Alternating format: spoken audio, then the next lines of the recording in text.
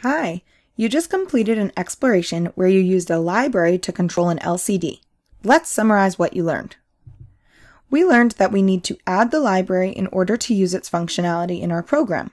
For example, to use the liquid crystal library, we need to type #include and enter the library name.h inside angle brackets.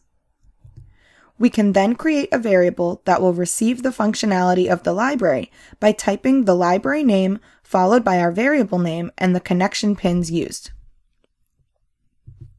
We learned how to use the begin function in the liquid crystal library to initialize the interface to the LCD screen using the numbers of columns and rows as parameters.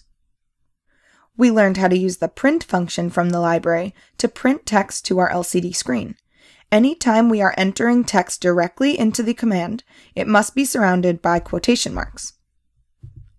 We learned how to use the setCursor function to move the starting position of the text on our screen using an X coordinate to control the column and a Y coordinate to control the row.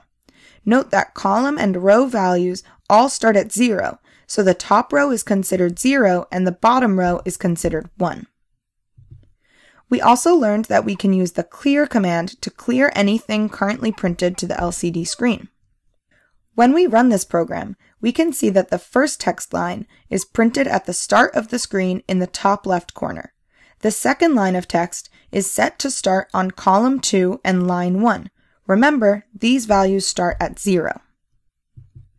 We also learned how to use the millis function to count the milliseconds since the program began, which can be more useful than using the delay command to control our programs.